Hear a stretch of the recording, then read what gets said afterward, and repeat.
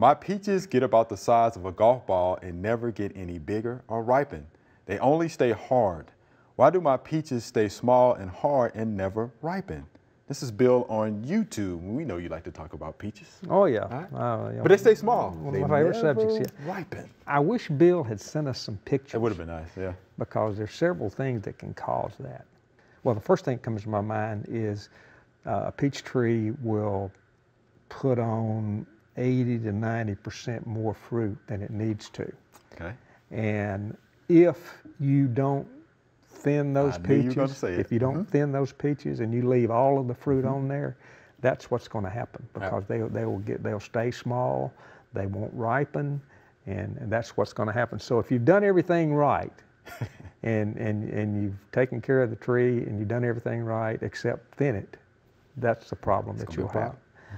I would agree with that. Yeah. Another thing that can cause that is if you haven't done everything right and you've had problems and you've had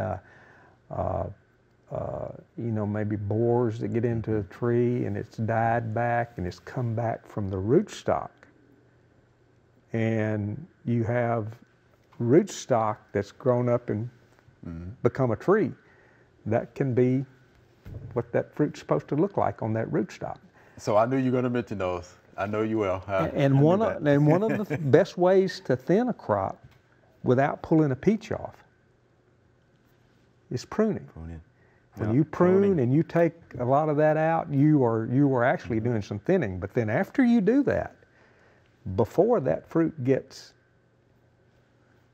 before the pit hardens, so before the fruit gets much bigger than a quarter size, you need to have thinned them out. If you wait and thin them after the pit hardens, it's too late.